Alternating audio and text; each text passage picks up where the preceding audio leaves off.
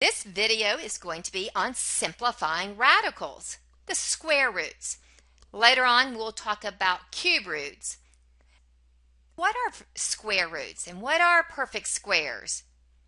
You need to have a good idea of this column I'm pointing to now. Let's think about this. 2 squared, that means 2 times 2, which is 4. 3 squared, 3 times 3 is 9. 4 squared, 4 times 4 is 16. 5 squared, 5 times 5 is 25. So these numbers right here, 4, 9, 16, etc., those are all perfect squares. If I was to take the square root, if I said, what is the square root of 9? Well, what number times itself will give me 9? 9's perfect. The square root of 9 is 3. Okay, I do something corny here. I pretend that this square root is like they are in jail, but if they're perfect, they get out of jail. Yes, I know that's corny, but you won't forget now, right? 9 is perfect. It gets out of jail. The square root of 9, when it gets out of jail, it's a new and reformed number. It's 3. So, if I said, what is the square root of 16? 16 is perfect. It gets out of jail. And when it gets out of jail, it's a new and reformed person.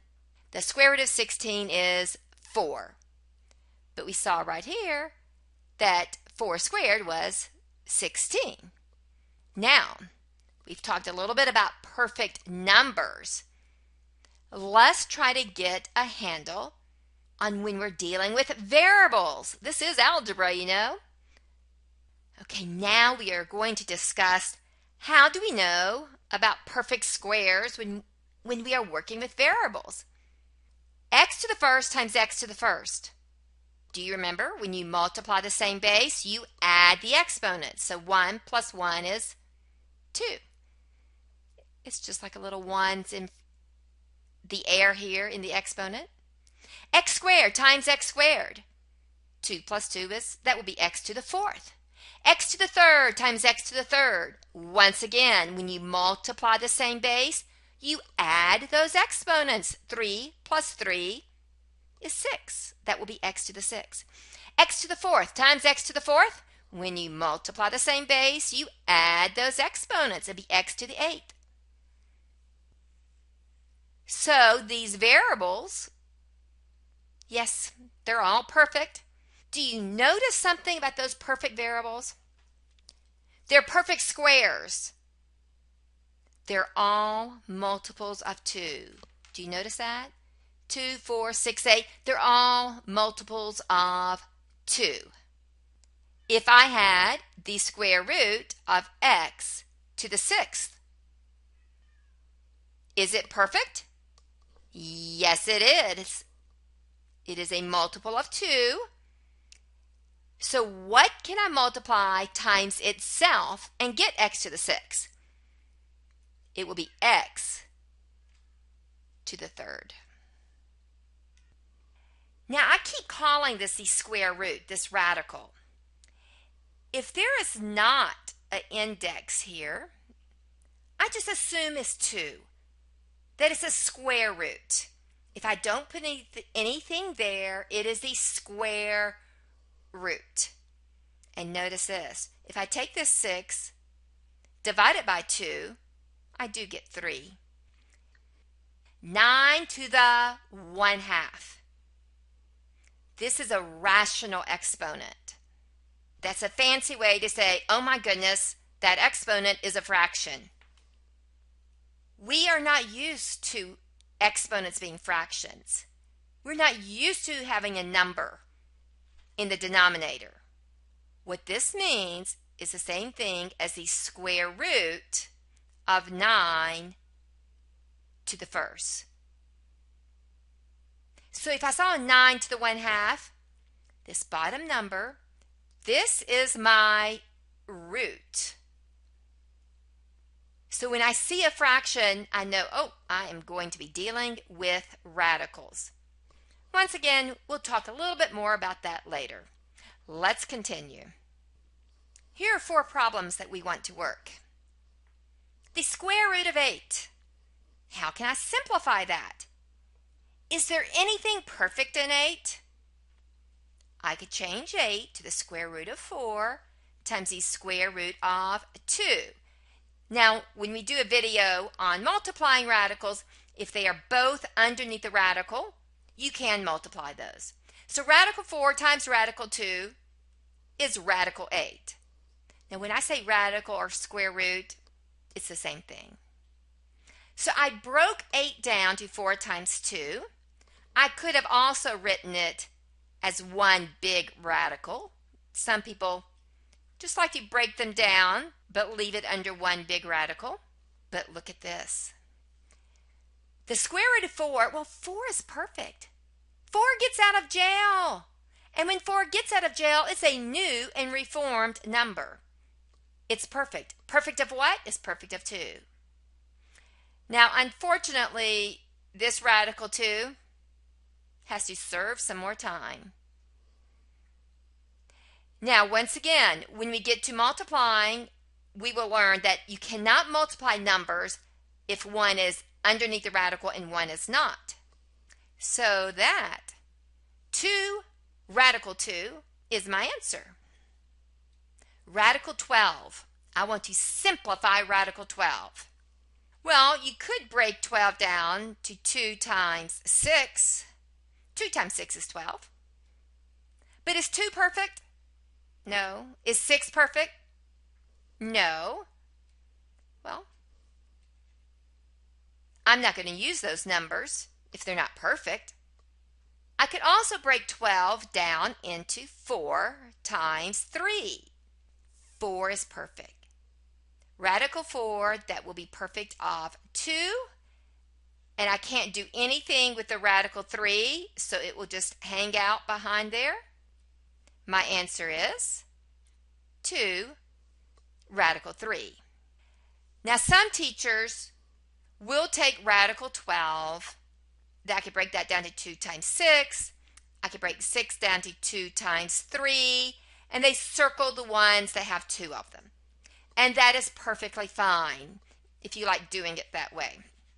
I'm going to continue doing it by breaking it down, and I'm thinking about my perfect numbers. Once again, what are those perfect numbers? The perfect numbers are numbers like 4, 9, 16, 25, 36, 49. These are perfect squares. Let's continue. The square root of 27. A lot of times I will think about this number and I'll divide it by 2 and it won't work. I'll divide it by 3 and I'll think, oh, well, that's 3 times 9. And I'll think, yay, because when I said 9, I knew that that was perfect. So I will break this down to 9 times 3. Radical 9, that's perfect. And when it gets out of jail, it's perfect of 3. It's new and reformed. And then this last radical 3 just has to hang out underneath the radical. Can I multiply this 3 and that 3? No. They both have to be underneath the radical if you're going to multiply them. So my answer is 3 radical 3. Radical 50. Does it have anything perfect in it? Can I break it down to anything that will help my cause? Could I use 5 times 10? Well, 5 times 10 is 50. But neither one of those are perfect. I'm trying to think of my perfect numbers. 50, when I divide it by 2, I get 25. And that's it. 25 is perfect. I will break 50 down into 25 times 2. Radical 25, that's perfect, of 5. That will come out from underneath the radical because it is perfect. And it is a new number when it comes out. Then radical 2 will just hang out underneath the radical. My answer is 5 radical 2. Let's do a few that are a little bit more challenging. The square root of 72. this may be one of those times that you like the factor tree to break it down, but I'm going to stick with the way I like to do it. I'm going to do this a long way and then a short way. A lot of times when people think of 72, they think of 9 times 8, and 9 is perfect. So it's not like that's a horrible choice. 9 times 8 is 72. Radical 9 is perfect, so it will come out from underneath the radical, and when it comes out, it will be 3, and that radical 8 is still there. But wait, I can do more. I'm not done. Radical 8, well, that could be radical 4 times 2. 4 is perfect of what? 2. Now watch this. Radical 4 is perfect of 2. It came out. Now 3 and 2 are both outside of the radical. So yes, I can multiply them. That would be 6 radical 2. But guess what? I'm going to do it another way. So if I had the square root of 72. Now what I like to do is I like to take the number under the radical and just real quickly, I can use my calculator, but I just like to say, divide it by 2. What do you get? Divide it by 3. Divide it by 5. And I like to just see if it gives me a nice, pretty square number. Well, when I take 72 and divide it by 2, are you ready? I get 36. 36. Isn't that one of our perfect squares? So I'm going to break 72 down into 36 times 2. 36 times 2 is 72. The square root of 36, 36 is perfect. It comes out from underneath the radical as 6. And then radical 2 just hangs out. And you know what I'm going to say. That's not magic. That is mathematics. Let's do another one. The square root of 24. 2 times 12 is 24. 3 times 8. 4 times 6. 4. 4 is perfect. So I am going to break 24 down into 4 times 6. 4 is perfect, so it comes out from underneath the radical. It will be 2 radical 6. Now radical 6, yes, it's 2 times 3, but that will not help me, so I will just leave it radical 6. Okay, are you ready to do a little work with variables? We discussed earlier these perfect squares when we're dealing with variables, and we noticed that all of the exponents were multiples of 2. Do you believe that x to the 11th is the same thing as x to the 10th times x to the 1st? 11 was an odd number, not even. I wanted it to be a multiple of 2. I just went down to x to the 10th because it is a multiple of 2. But I can't just change it to x to the 10th. X to the 11th is the same thing as x to the 10th times x to the 1st. But x to the 10th is perfect. It comes out, what times what is x to the 10th? I hope you're saying x to the 5th. We'll talk more about that in just a second. And then the square root of x to the 1st, or just x, will just hang out underneath the radical because it is not perfect. Now once again, remember, I take that number and I divide it by 2. That's how I got x to the 5th. And I also showed you about how to write radicals as rational exponents. If I did have the square root of x to the 10th, I told you that it can also be written as x to the 10 divided by 2. And 10 divided by 2 is 5. Once again, you will learn more about variables with rational exponents a little bit later.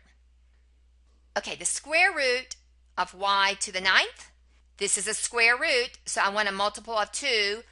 9 is not a multiple of 2. I'm going to drop down to y to the 8th times y to the 1st. And the square root of y to the 8th, and this square root of y to the 1st just hangs out. It is not perfect. How many of you are wanting to say y to the 3rd? You know that the square root of 9, the number 9, is 3. But this 9 is not a number. This 9 is an exponent. We have different rules when we are working with exponent. So just be sure that you know that the number 9 and the exponent 9 are different. Okay, so the main thing that we learned in this video on simplifying radicals is how to recognize perfect squares. So if I take the square root of a number, such as the square root of 121, if it is perfect, then it gets out from underneath the radical. Yes, 121 is perfect. It comes out from underneath the radical, and it is 11. So we learned how to recognize perfect squares with numbers and with variables.